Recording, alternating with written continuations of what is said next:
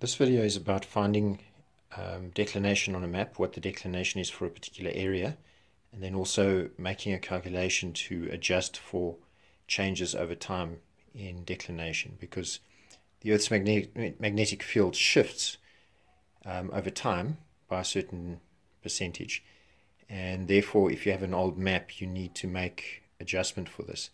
So what we have here is a large map of an area of the Drakensberg in southern Africa, which is one of the largest mountain ranges in that region.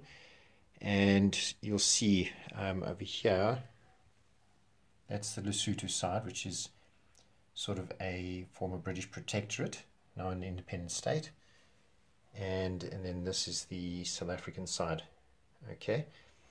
If you look at any map, you're going to have the basic map, and you're going to have the latitude and longitude on the sides of the map.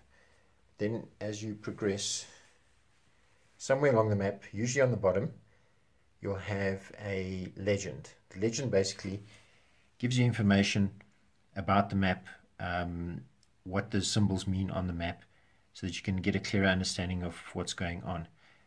It'll also give you information such as the height in meters above sea level, contours, how far they're spaced. In this case it's 20-meter intervals, and they'll also give you an indication of what peaks and beacons and heights look like on the map.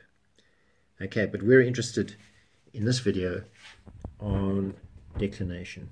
So here on the side of the map you can see they've got true north indicated by the arrow, so pointing directly up, and then you've got magnetic north, which is deviating to the west of true north in this area. And it says mean magnetic declination 20 degrees 36.3 minutes west of true north, January 1999.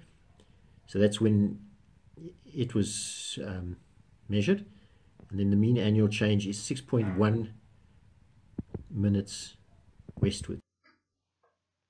Having read off the declination from the map as 20 degrees 36.3 minutes western declination, and having found out that 6.1 minutes mean annual declination change occurs per year, and knowing that the map was actually created in January 1999 and it's now January 2019, we therefore know that the total number of years difference is 20 years.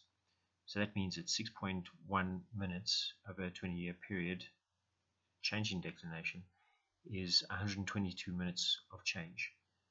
122 minutes divided by 60 gives you 2.033 degrees. If you want to convert the degrees in decimals to minutes, degrees in minutes, you must divide the multiply the 0.033 by 60. That gives you 2 degrees and 1.98 minutes. New declination is therefore 20 degrees 36.3 minutes plus 2 degrees 1.98 minutes, and that gives you a total of 23 degrees 38.28 minutes, which is your declination for the present time.